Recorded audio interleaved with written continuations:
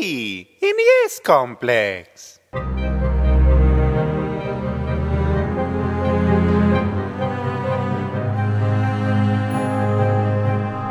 The Nintendo 64 only has 296 games in its North American library, but what a library it is.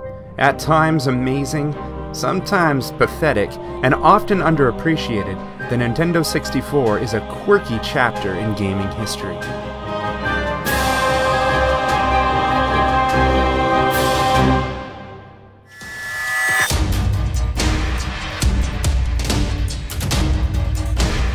Of course, the Nintendo 64 library is loaded with classic games like Zelda: Ocarina of Time, Rogue Squadron, Super Mario 64, and GoldenEye.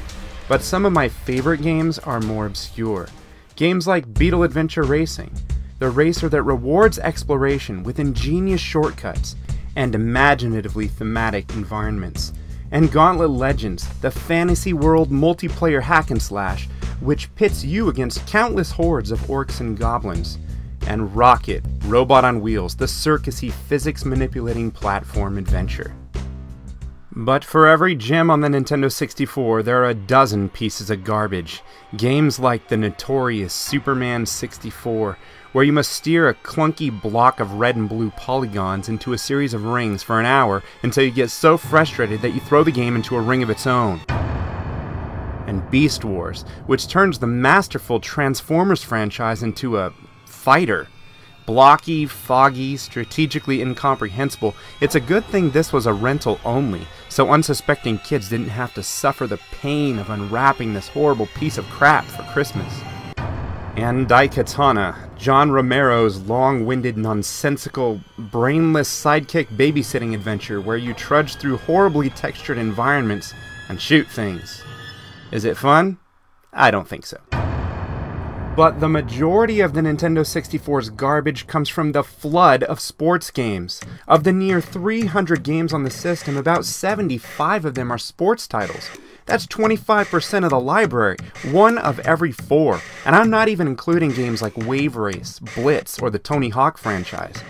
I don't have many, I don't care to acquire any more, and of the ones I do have, it's more fun to destroy them than to play them.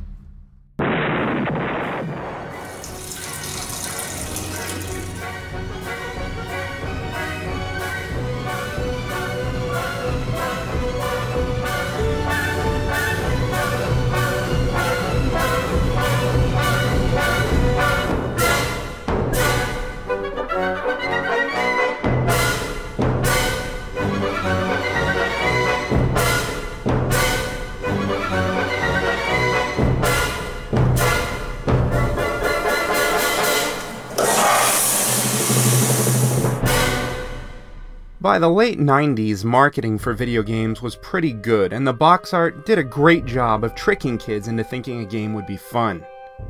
But a few boxes were average at best. Robotron 64, for example, just looks faded, and depicts a bald doctor and blocky robots, not exactly eye candy to consumers. This one isn't exactly bad, just misleading. What's this game about? It looks like Kate Winslet crying. BioFreaks just disturbs me, mostly because of the drool and the object jutting from his blood-encrusted nipple hole. With so few games in the library, there are few truly rare titles. Some of the rarest were blockbuster exclusives like Clay Fighter Sculptor's Cut, which is a slightly different game than the retail release Clay Fighter 63 1/3, and Transformers Beast Wars Transmetals.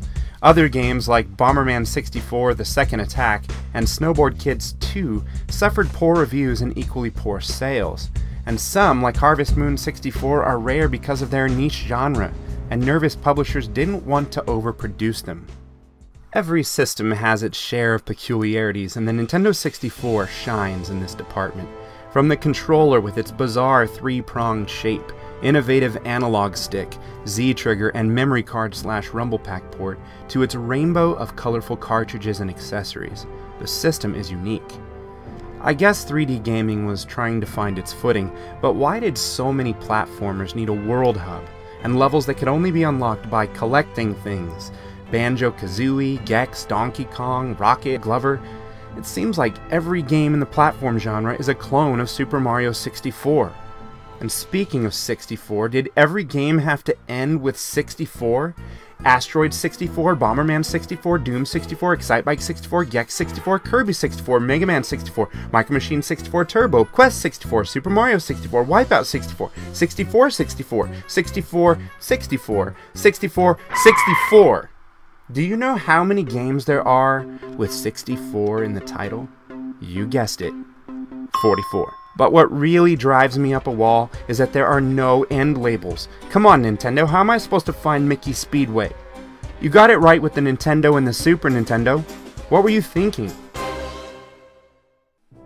The Nintendo 64 existed in that transitional period where developers struggled to make the switch from sprites to polygons and 2D to 3D. The ideas, though probably overambitious, were solid, but the technology wasn't quite there.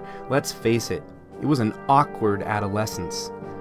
While many consider the Nintendo 64 as Nintendo's fall from dominance, I prefer to remember it as a shift in the gaming industry. It revolutionized how 3D games would be experienced, ushered in the era of the first-person shooter, established the importance of multiplayer modes, standardized analog controls, providing a level of precision in movement and aim that are mainstays today. And it gave the world many timeless classics. Sadly, it was also the last cartridge-based home console. If you have memories of playing the Nintendo 64, cherish them.